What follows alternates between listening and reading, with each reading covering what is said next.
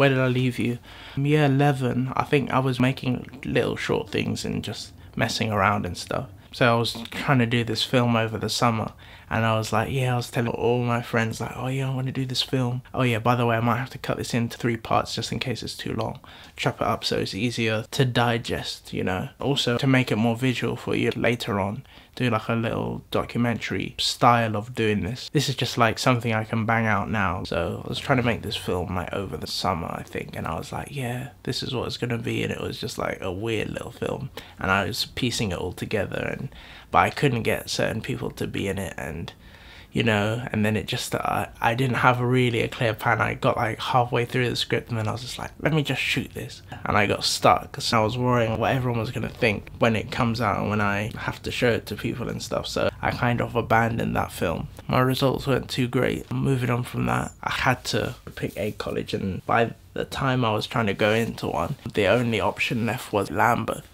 So I was like, alright, Lambeth College it is. Started taking a Btec media where you do like game design, web design, moving image, photography, mixed multimedia course I was doing.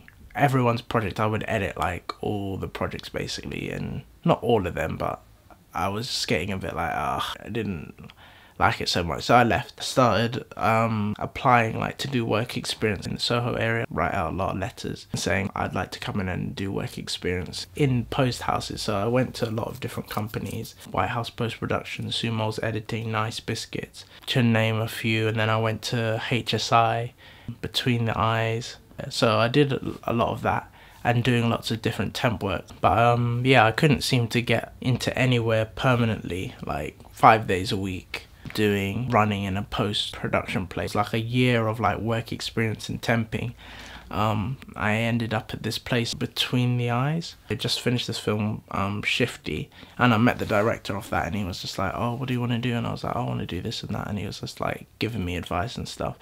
Then I met this other like young director there. It was Emil Nava. He does like really big videos now. You should check out like his stuff. He did for Calvin Harris and like Jessie J and like lots of different people.